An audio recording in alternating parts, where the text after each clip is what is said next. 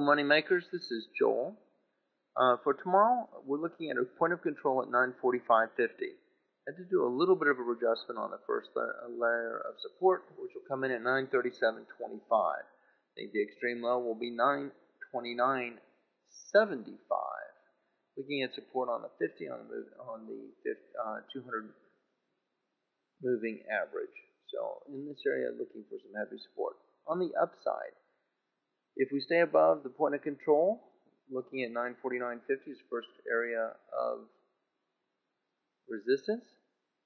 Pushing through, checking on the volume, especially on the open.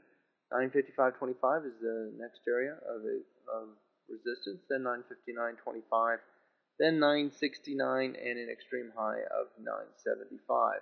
Watch the approaches on these, see if you get the buy shadow, sell shadows, and see where you want to get in off of these levels. Did really well off of them today. Again, our 945.50 point of control. Watch that again on the open tomorrow. Hope that helps. This is Joel, trading online, madeeasy.com. Oh yeah, and thanks for the emails.